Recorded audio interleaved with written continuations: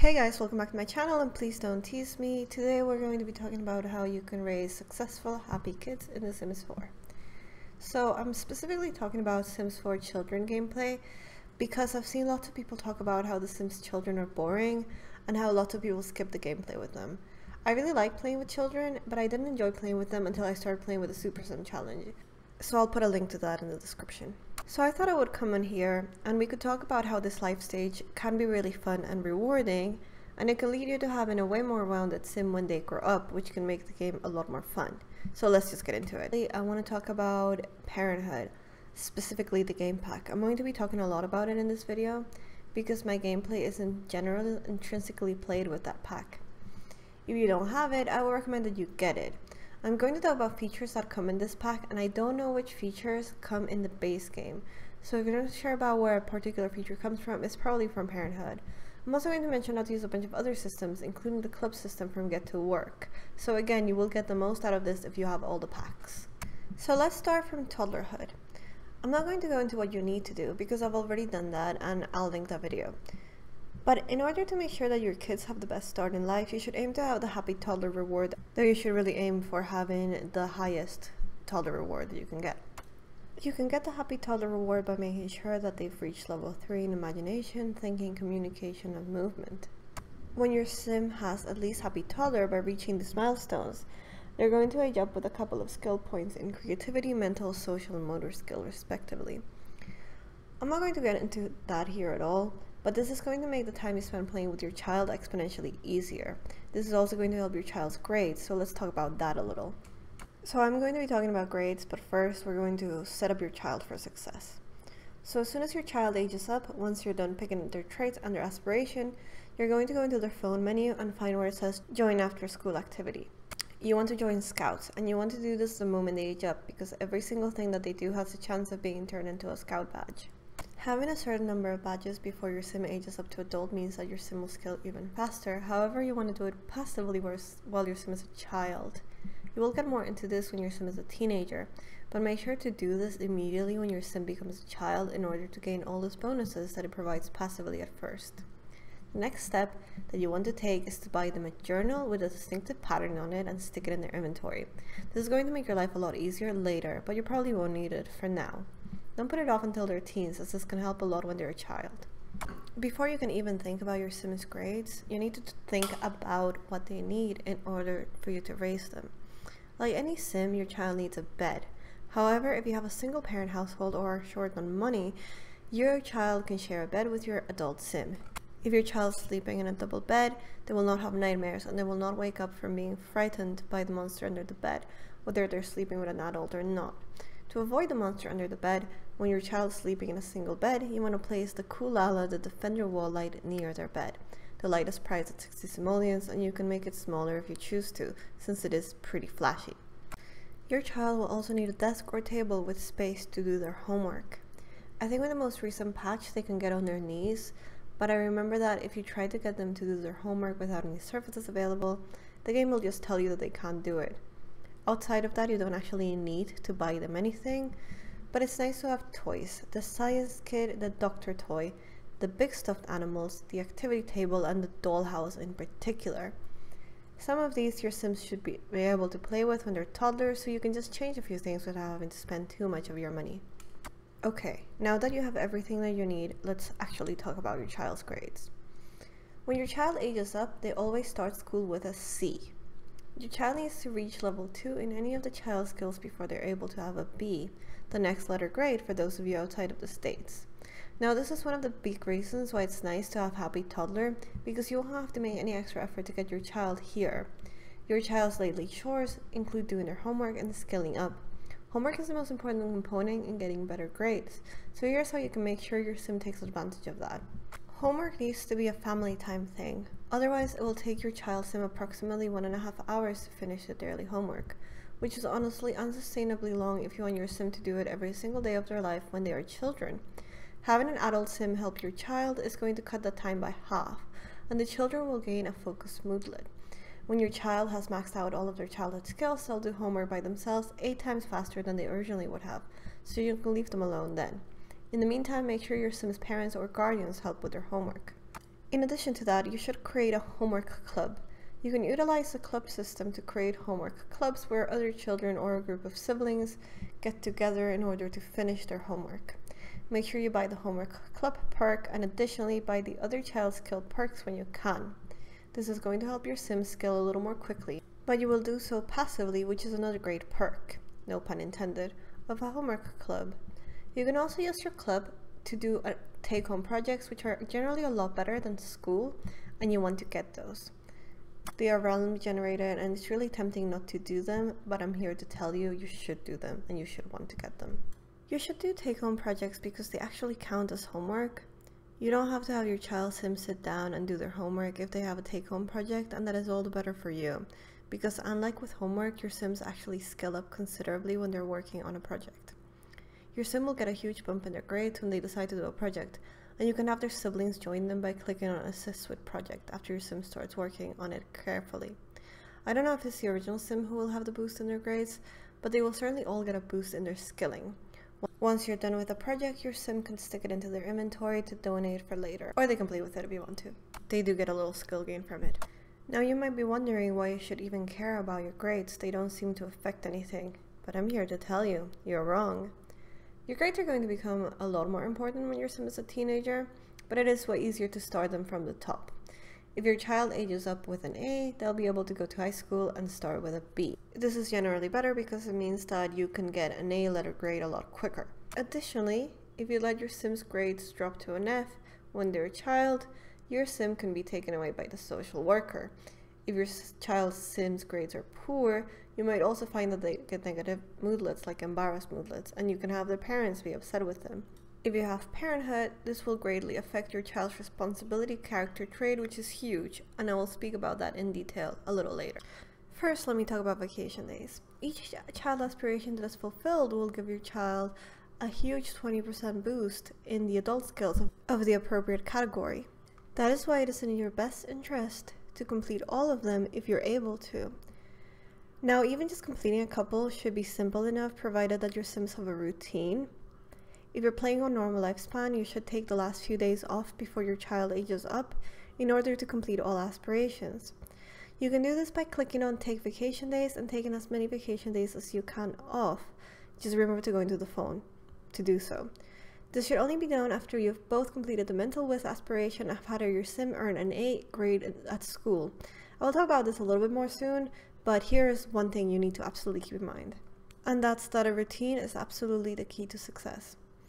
You should always aim to send your kids to school with all their needs in green. However, there are notable exceptions to this which you need to pay attention to. Your sim won't recover energy while at school because they are learning, but if they are running late, they can catch breakfast at school. You can solve loneliness by clicking on the Make Friends option when they are away from home.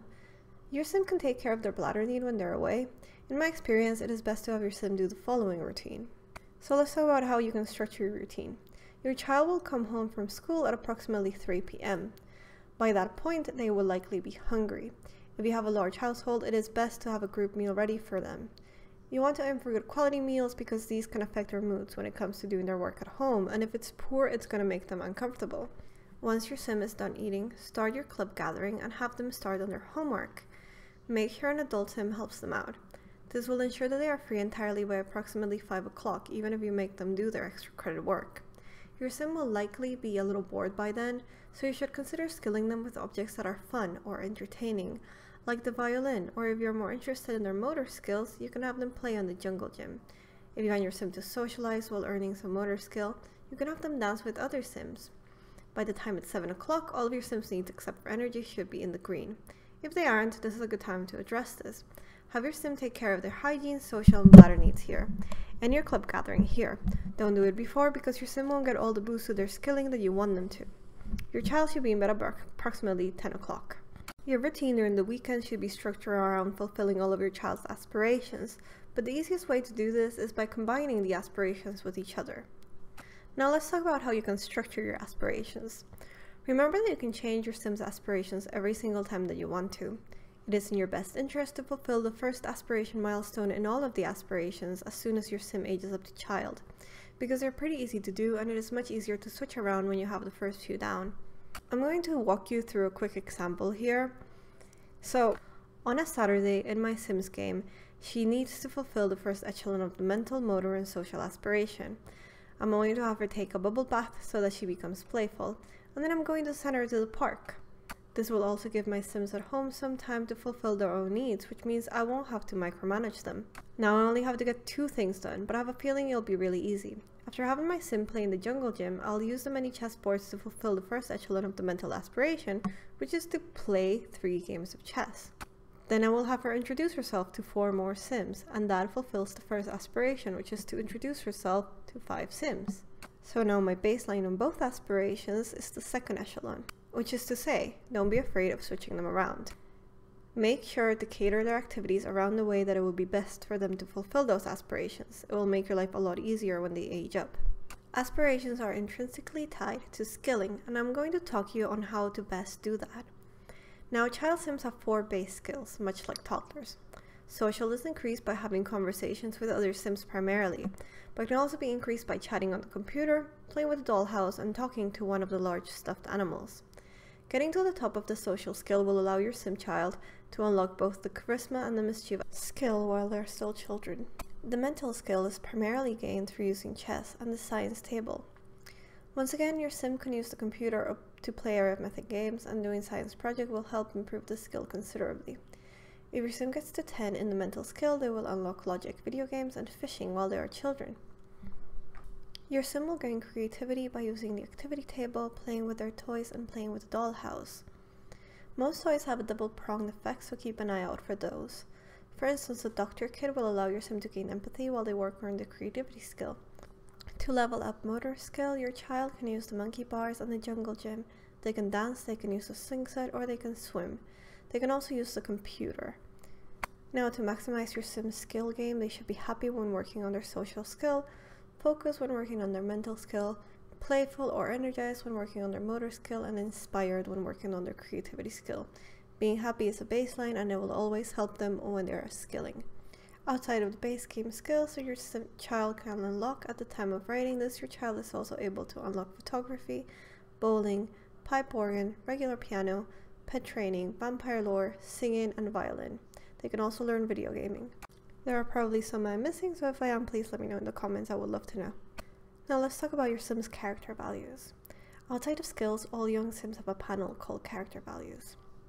Children and teens can learn responsibility, manners, empathy, emotional control, and conflict resolution.